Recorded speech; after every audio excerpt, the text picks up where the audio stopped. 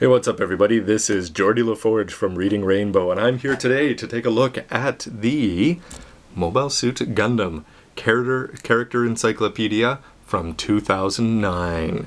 In case you haven't seen it, I've previously talked about the Gunpla catalog from 2010 and the Mobile Suit Illustrated, also from 2009.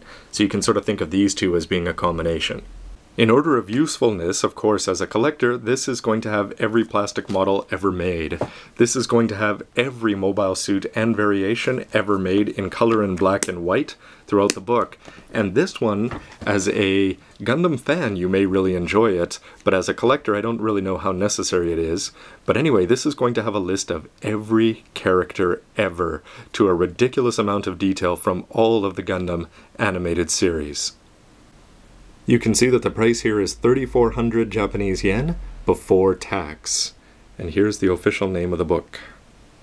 So a pretty cool shot of Char on the cover, and when you crack this open, of course, they can't forget Amuro too. Inside you're going to get a whole bunch. Of course, you're going to get the main series. It's going to go through them all mostly in order there. And then look at how many seed things you're going to get. So you're going to get the Seed MSV, Seed X Astray, CE73 Delta Astray, etc. Igloo, 0000P, 00F, 00V, and UC from Unicorn, including a whole bunch of stuff from games, including Blue Destiny, Lost War Chronicles, G-Generation, Mono-Eye Gundams, etc. So you're going to get more than the anime, but you're not going to get... whereas the Mobile Suit Illustrated gave you every series ever, this is only going to have characters, I guess, that they have recent character designs, which is why they'd be focusing on Astray and 00, etc. So to start at the beginning, you're going to have the name of the series written up here, and of course you're going to have a picture of all of the main characters in color for the first chunk of pages, but you're only going to get about 100 pages in color here. So you've got the name written Amuro Ray in English and in Japanese, and then it's going to show off usually a picture of their normal suits if they have one, Bright Noah, etc. And as you flip through here, you'll see that the pattern doesn't really change, but depending on the importance of the character, of course, you're going to get... Oh, Kess, most annoying character ever. Anyway, things like that. So people like Resin Schneider, etc. are going to get pretty small panels in the color section. Here's an example from Turn A with Laura, and then you're going to have Diana Sorel, Kihale Heim, and then you're going to have the Militia, etc., and a whole bunch of other characters. But some pretty major characters are just getting some pretty small pictures here. But when you move to the back section, to the black and white stuff, you're going to get, when you look at Turn A, first it's broken down by their groups. So here we're going to have the Moon Race and the Militia.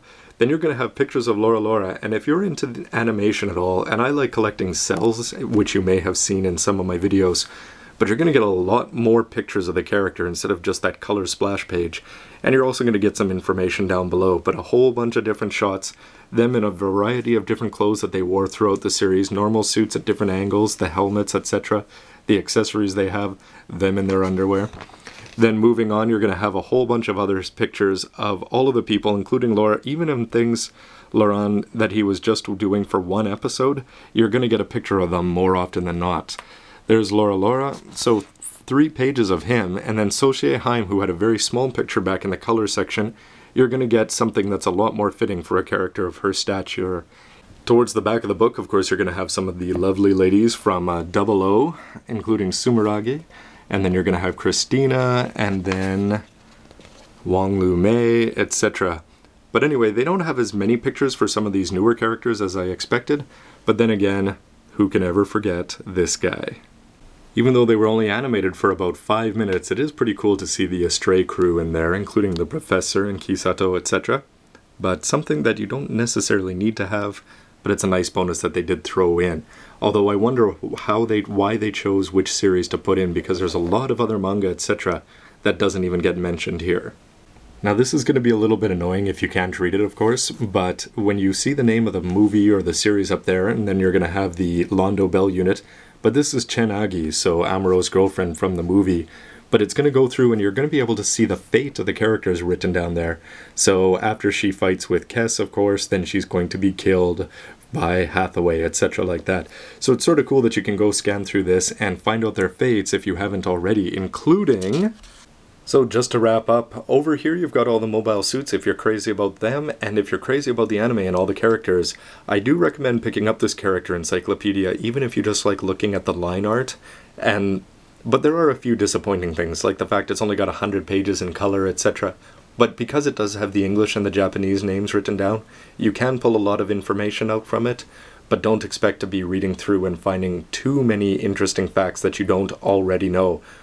So with its pretty hefty price tag, unless you're crazy about Gundam and you want to build up a nice little collection on your bookshelf, you don't necessarily have to pick that up, but I would recommend picking up this and, of course, the Gunpla Bible. As always, everybody, Robert184, thanks for watching. Let me know what you think of these books, the video itself, and anything you want down below. Like if you do, don't if you don't, and subscribe if you haven't already. Anyway, see you next time with more reviews, this time of models. Thanks for watching. So what was the fate of Amuro Ray after the movie?